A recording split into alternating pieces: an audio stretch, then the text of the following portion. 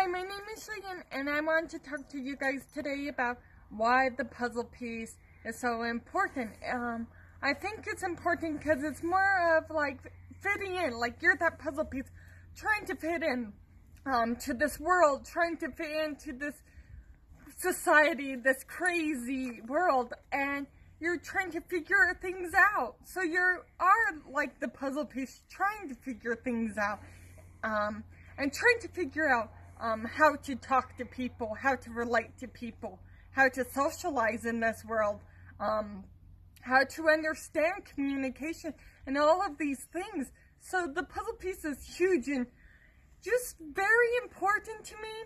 So I love to talk about the 3D puzzle piece because the 3D puzzle piece stands for kind of like everybody has their own struggles a lot, and we're all not just two-dimensional. Autism is not two-dimensional.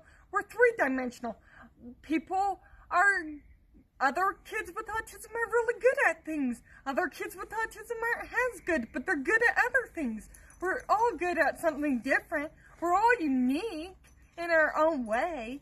We're great at our own things. We have our own strengths. So we are the 3D puzzle piece.